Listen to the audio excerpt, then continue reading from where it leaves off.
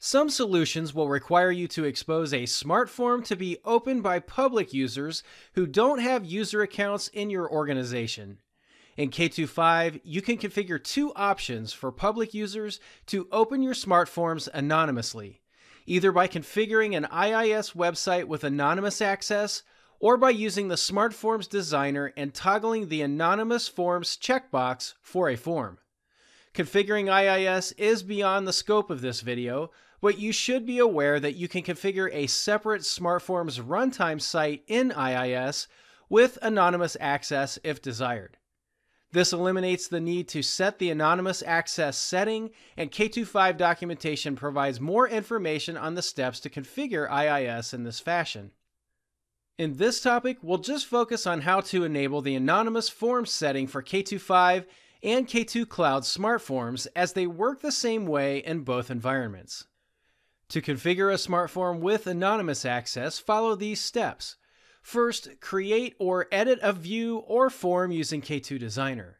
I have a form open in K2 Designer for this demonstration.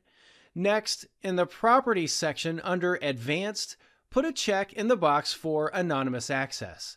This option is available for views as well.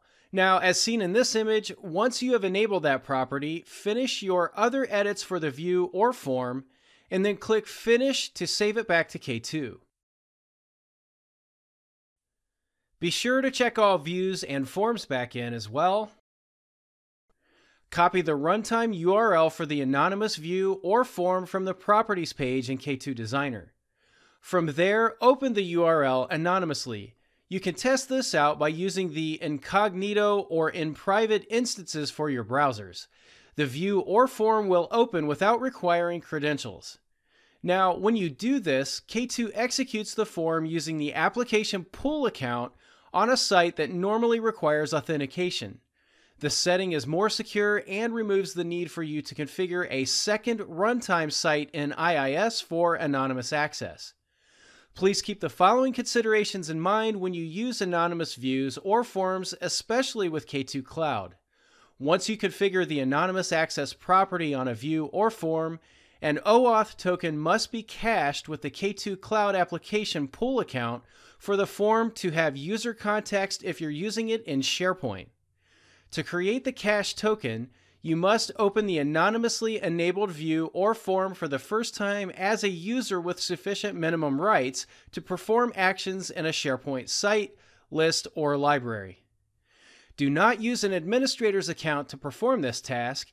Be sure to use a Sharepoint user that has minimum rights to run the form successfully. The minimum rights depend on the solution and what you've designed it to do. Be sure to review K2 Cloud documentation as it relates to using this setting with Sharepoint for more details.